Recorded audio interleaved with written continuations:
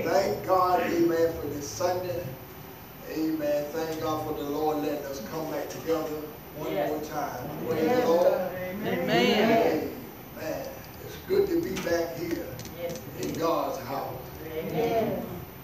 If you got your Bible, amen, turn to 2 Timothy, the 4th chapter.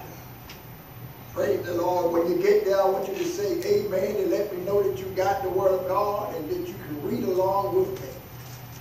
2 Timothy and the 4th chapter. Amen. Praise the Lord. Powerful chapter, powerful chapter. Amen. And with God's help, I'm going to try to teach it. I'm going to try to preach it. However God give it to me so I can give it, amen, to you. Amen. Like you said, the pandemic should have drawn folks to the church. Amen. Amen. Folks are still scared to death for all the wrong reasons. Amen. If you're going to get scared, get saved. Yeah. Yes, sir. Amen. Seems like the church ought to be full of folks. Yes. But where they at? My God. The church is responsible for a lot of things, saints of God. Amen. Amen. We're going to sit here and talk here in the book of Timothy, this 4th chapter, 2 Timothy. How bad is it? Just think about it. How bad, ask yourself a question. How bad is it? Especially when it comes to the church world. How bad is it? 2 Timothy here is going to let you know how bad things is.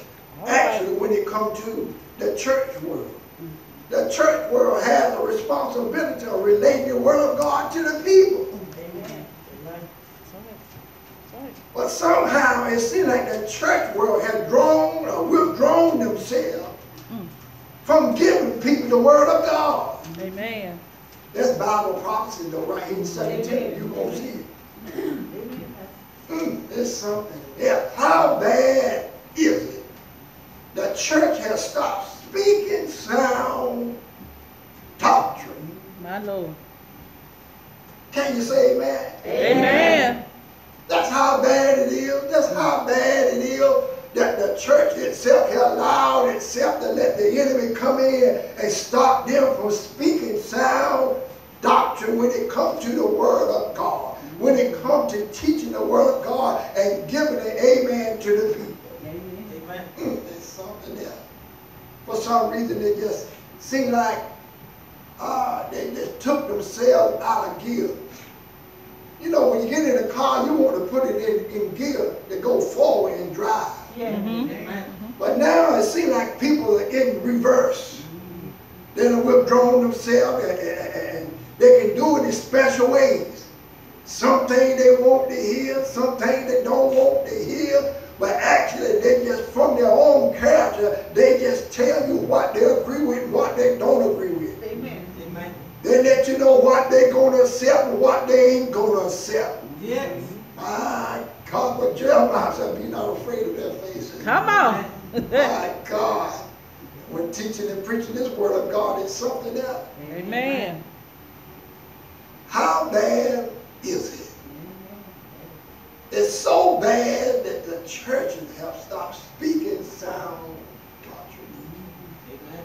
Let me show you something here in the Word of God, saints of God. You got your Bible, right? Amen. And you're reading along with me, right? Amen. Now, the first alphabet here in 2 Timothy, right here, the first verse. What is the first alphabet you see?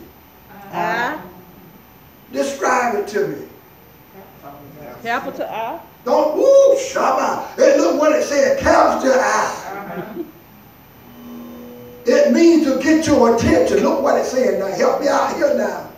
You got your own Bible. You read it, right? Amen. And look how the expression that Paul told Timothy when he told it to him.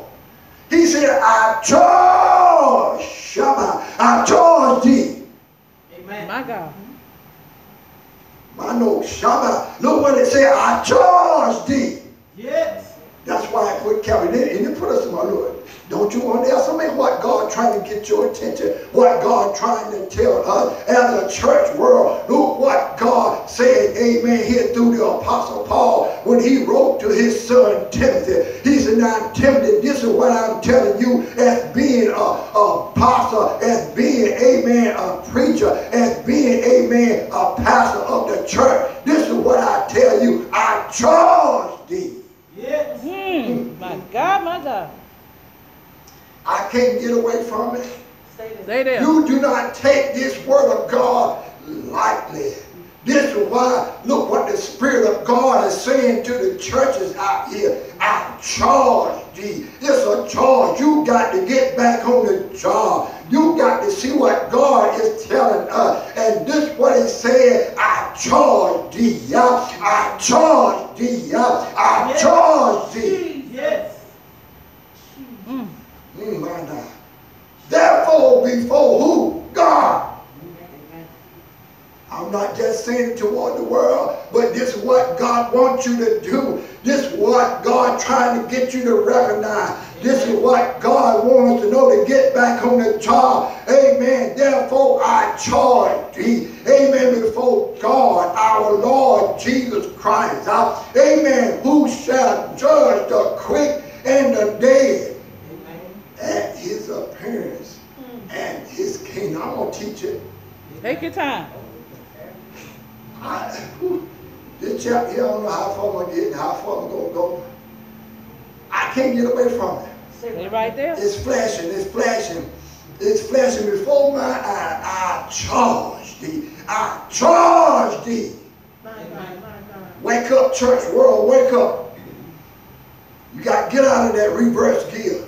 That backing gear, that drawing up gear. You got to teach the word of God. You got to preach the word of God. You got to teach it according to the word of God. And the word of God is going to tell you how you should teach it, how you should preach it. It will let you know when you should preach it. It will let you know when you ought not preach it.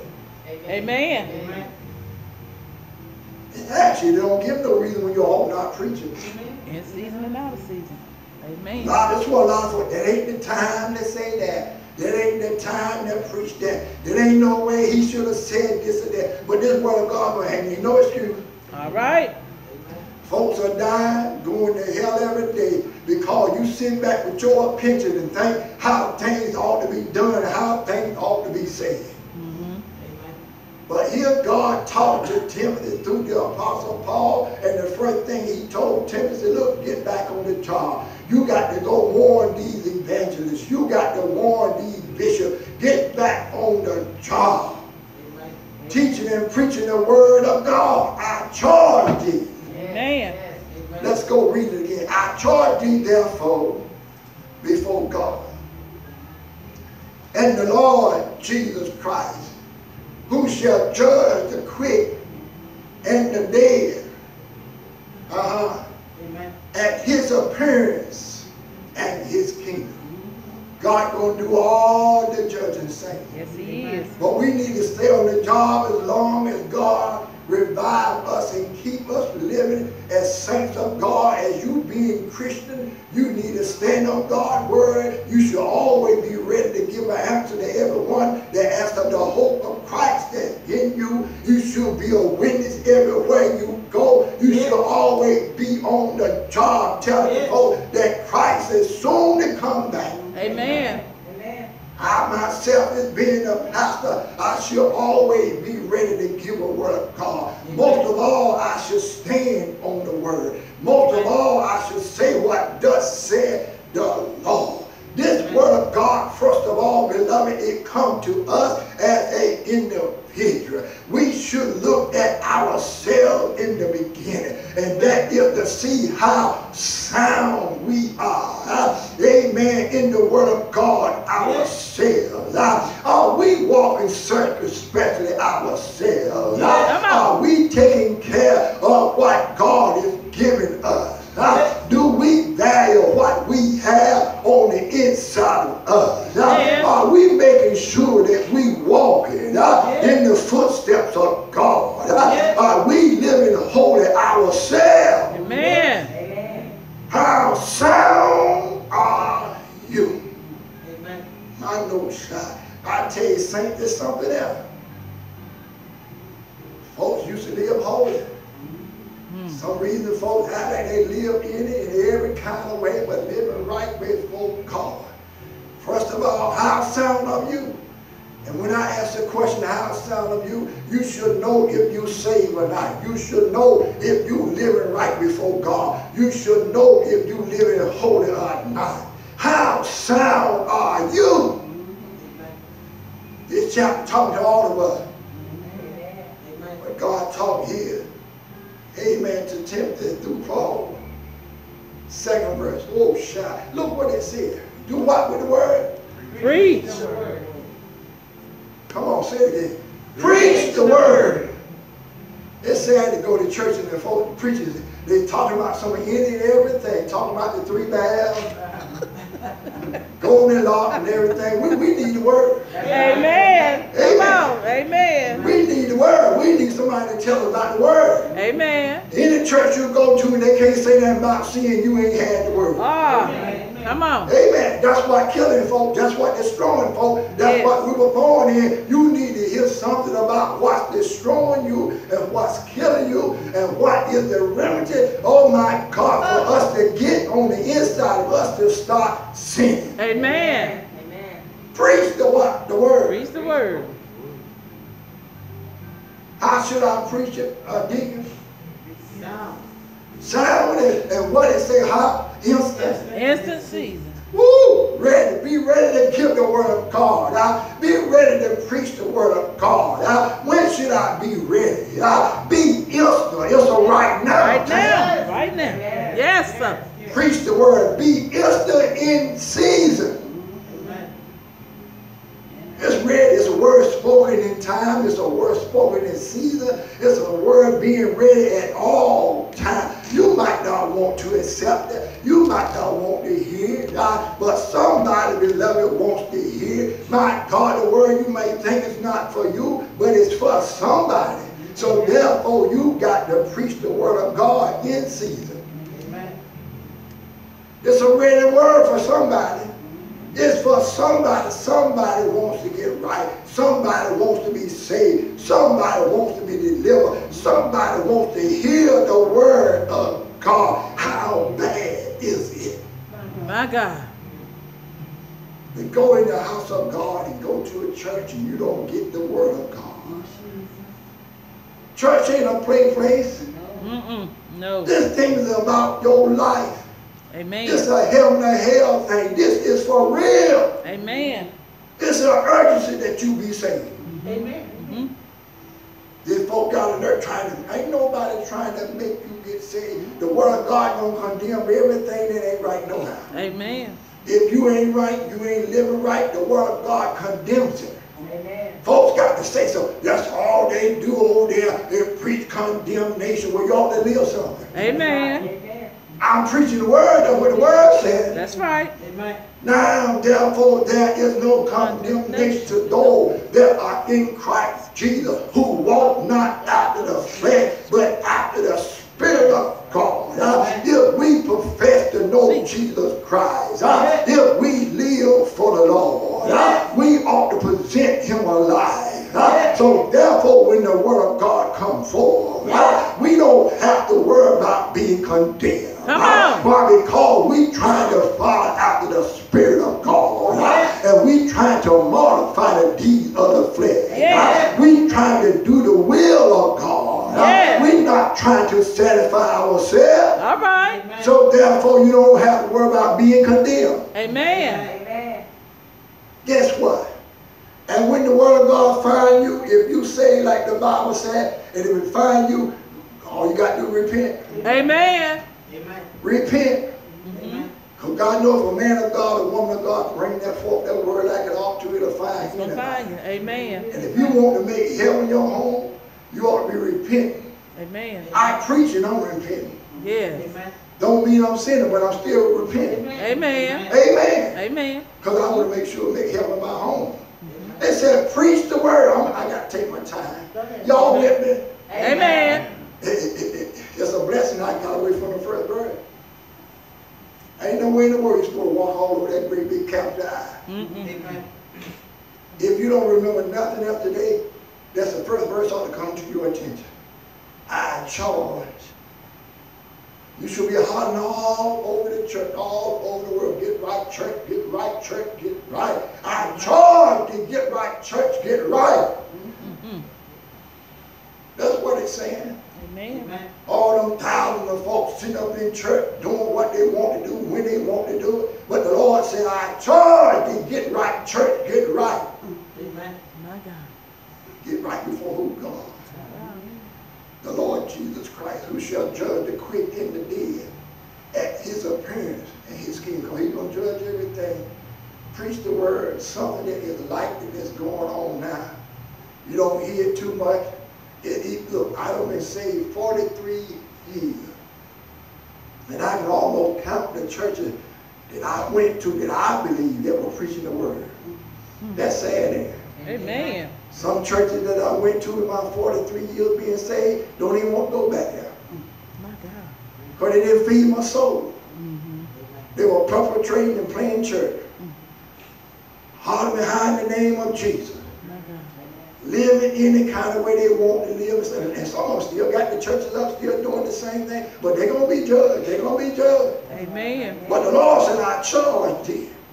You get right, church, you better get right. You better be right before God when you stand before him. Preach the word, he said. Look, be instant in season. Sometimes folks will, that's what you do. Every time I turn around, you're trying to tell me this. Look, it said be instant in season. When there's a right time, a bad time not to say the word of God. Look what the next verse said. Out what? Out of You season. don't want to hear it. You don't agree with it. You don't want to hear. You don't think at the right time. You ought not be saying nothing about the Lord. You ought not tell me nothing about, look, went to a funeral. This ain't the time to preach the word. This ain't the time to say nothing. You ought to be up there preaching on the Bible. But he dead. Come on. She dead. But you still living. Amen. You still got a heaven or the hell to go to. All right. Amen. And folk got the nerve to be so presumptuous and say, this ain't the time. The Bible said, preach it out of season when you think it ain't the time. Amen. And folks are dying every day. Every day. Folks still ain't repenting and coming to the Lord. I can say everybody. Some people are repenting. Thank God for that. But the majority of folks are repenting, coming to the Lord. Preach the word. Be instant in season and out of season. No, what's the next one? Reprove. I ain't got to exalt yet. It said reprove. When things ain't right, you ought to speak up. You can't agree with everything that's going on these days now. Really not. These folks would get out here in the streets and march for anything they want to justify and they think that's right. They'll march up and down the street, tote signs and everything, and try to make you think wrong is right when wrong is wrong. Amen. Amen. And they fight for it. Don't you see them fighting for it? Amen. What are we supposed to do? Reprove. They don't like it. That's right. They got the gumption and the nerve enough to get out there march and do it. Why you can't say it wrong? Come on. Amen. But you holding back. You don't know what you stand for. How sound are you? All right. Amen. I tell you something else. It's a reprove. I know this chapter is powerful. Yes. Rebuke. Before you reprove, it's a rebuke, Lord. And sometimes folk don't like being rebuked.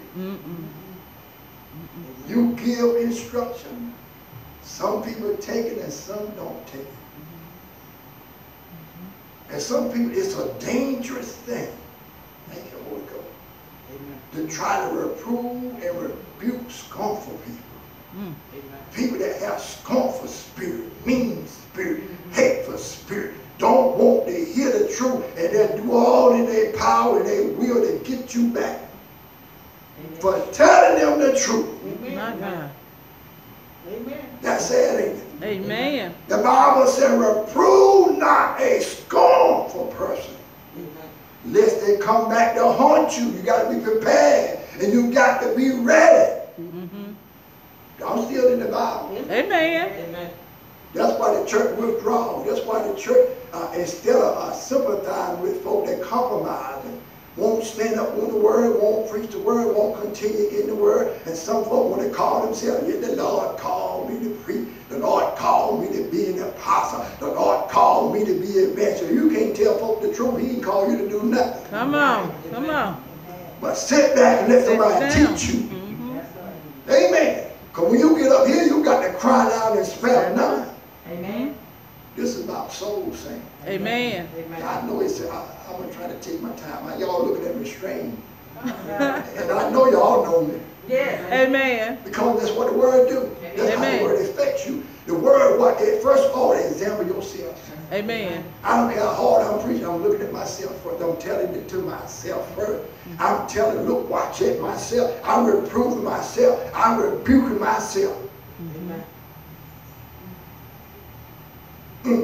Well, man. I'm still at number 2. Okay. Resolve. There comes a time you do have to exalt. Look, sometimes it's good to get up here and say, look, you did a good job. Keep going your way. Stay in the Lord. Keep living holy for the Lord. Keep living righteous for the Lord. Be pure for God. The Lord can keep you.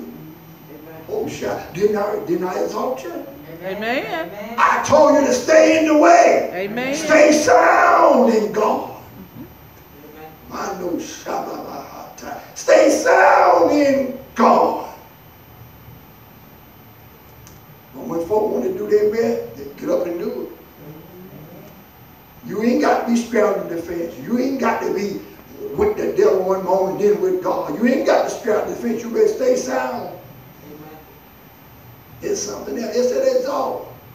That means all that talking about is encouraging folk. Letting them know they're doing a good job. Stay in the Lord. And when you see other folk, help folks all you can and stuff. Push folk to live safe. Push folk to live holy. Push folk to live righteous before God. That's where the downfall came in the church. We that have the gospel won't live what we supposed to live like we ought to. And get out here and bring a lot of hang-up in churches. And hinder folks from the gospel because we won't continue to live right and we didn't do the gospel ourselves. Then it said, with what? All long-suffering and doctrine. Thank you, Holy Ghost. That means endure with people all the way to the end. That means you're going to see their downfall, you're going to see their ups and their downs, you're going to see their good, you're going to see their bad. But in the heart, if you're a child of God, if you love God, you still going to pray for them, and you're going to pray that they come out of the thing that they're in. You're going to pray that God deliver them, and the Holy Ghost will tell you how long should you do it. It should be long suffering. That means to bear with a person. Even though you see their right and wrong that they do, love, cover a mother to a sin. Yes, that God will give you wisdom in learning how to win their soul. My God, if you live righteous and holy, my God, to those that are inside and outside, sometimes you don't have to say a word. Amen. Just live holy around them. They take a good look at themselves and look at you. According to the book of Titus, it tells you to give them sound doctrine. Sound doctrine which cannot be condemned.